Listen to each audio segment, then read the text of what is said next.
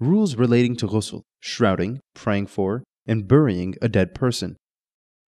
It is obligatory to perform ghusl on, shroud, pray for, and bury a Muslim when he dies. This obligation is called kifaya, which means that before being done, it is obligatory on everyone, but after being done, it is no longer obligatory. One must get permission from the dead person's guardian for these things. Ghusl of a dead body.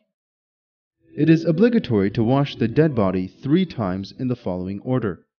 First, with water that has been mixed with cider leaves. Second, with water that has mixed with camphor. And third, with plain water. The amount of cider and camphor has to be in a way that people say that the water has been mixed with camphor and cider, and at the same time they don't say that the water is no longer pure and has turned to mixed water. The person who is performing the ghusl must be a mu'min, sane, and has reached puberty.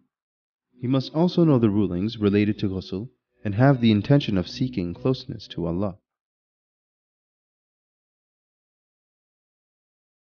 The ghusl of the dead body is performed in the same way as other ghusls, but according to most scholars, irtimasi is not allowed unless tartibi ghusl is not possible. Hanut.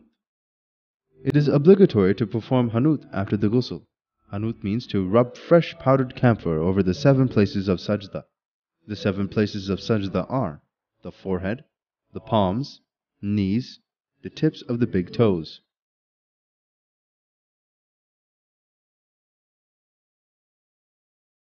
Rules relating to shrouding. After performing the ghusl in hanut, one must shroud the body with 3 pieces of cloth. The first is called me'azar, which is from the belly button to the knees. The second is called a qamis, which is from the shoulders to the middle of one's shanks. And the third is called izar, which is an overall piece. It should be long enough to tie at both ends and wide enough that when wrapped around the corpse, the 2 sides overlap. The shroud must be halal and not usurped. It must not be too thin in a way that it reveals the body, or najis, or from an animal that is haram to eat.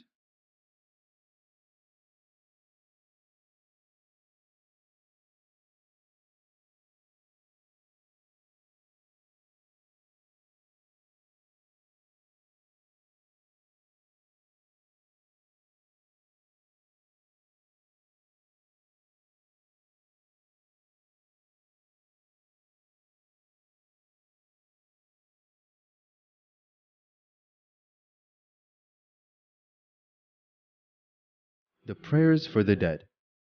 Prayers must be performed for all Muslims who have died after reaching puberty and for children aged 6 and above whose parents are Muslim. While performing the prayer, the body of the dead person should be in front in a way that his head is on the right side of the person praying and his feet are on the left side. Also, the dead body should not be placed higher than the person praying. One may perform the prayer for the dead without making wudu, ghusl, and while wearing najis clothes or even while his body is najis. If the prayer is performed in congregation, the followers must recite the takbirs and the supplications as well.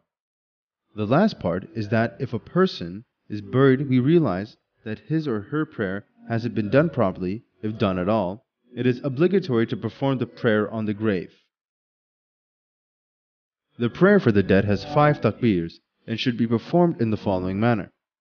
After the intention and the first takbir, one should say, أشهد أن لا إله إلا الله وأن محمدا رسول الله.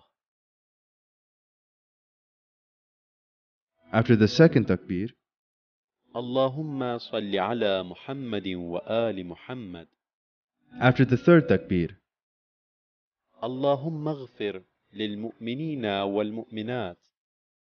After the fourth takbir, if the dead person is a man, the following should be recited. اللهم اغفر لهذا الميت.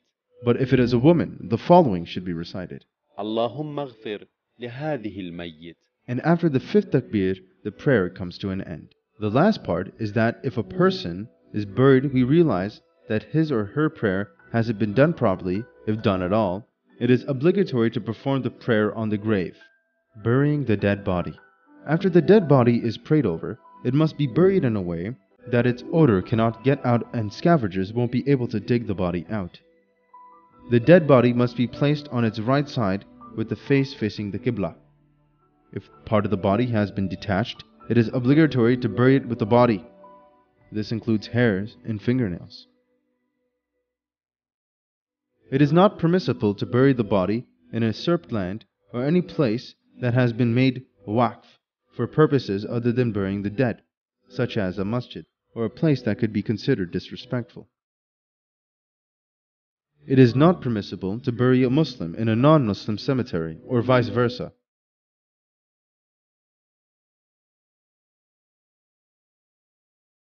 One important point is that the funeral procession has many rewards, but it should not be spoiled by inappropriate actions that are against the decrees of Allah. For example, unthankfulness, being impatient, backbiting, etc.